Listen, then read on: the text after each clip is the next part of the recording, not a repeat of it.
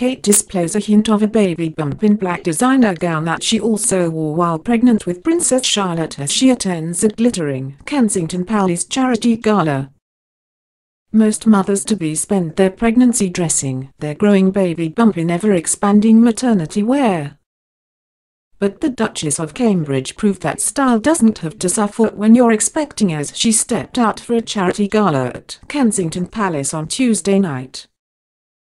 The pregnant royal, who is expecting her third child with Prince William in April, was the picture of elegance in a fitted floor-length black lace gown, which showed just a hint of a baby bump.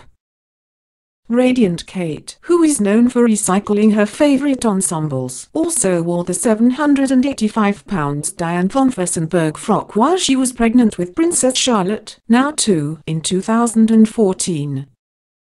Tonight the Duchess appeared in excellent spirits as she greeted guests at the event, which was held in honour of the Anna Freud National Centre for Children and Families. She appeared eager to keep the focus off her growing baby bump and was seen standing with her black clutch in front of her midriff.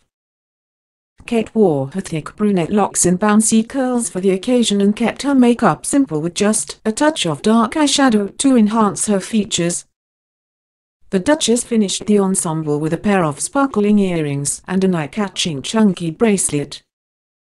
The Duchess met supporters and those who have been helped by the Anna Freud National Centre for Children and Families at a reception ahead of the event held to celebrate the charity's work. Torel Llewellyn from West London was among those who spoke with the Duchess. The 11-year-old, who is back in mainstream school after receiving support from the charity, said Kate told him, "Well done," having previously met him a few years ago. His father, Wayne Llewellyn, said, "It makes a difference that the Duchess of Cambridge has taken an interest in this. It's brilliant." He added, "There's a lot of children in London who could do with this kind of help." Journalist Kate Silverton, who compared the gala, praised the Duke and Duchess of Cambridge and Prince Harry for shining a light on mental health at precisely the right time. The mother of two said, "The Heads Together campaign has done an enormous amount to raise awareness around mental health as a whole." She added, "It has got people talking, it's destigmatized it, so I think what they've done has been absolutely wonderful."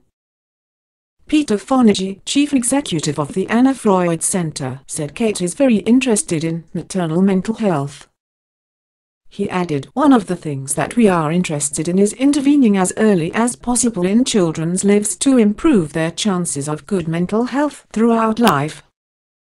She's particularly concerned that mothers' mental health plays a major role in this and that we are able to support mothers to support their children. Kate has only made a handful of public appearances since Kensington Palace officially announced her pregnancy on September 4th.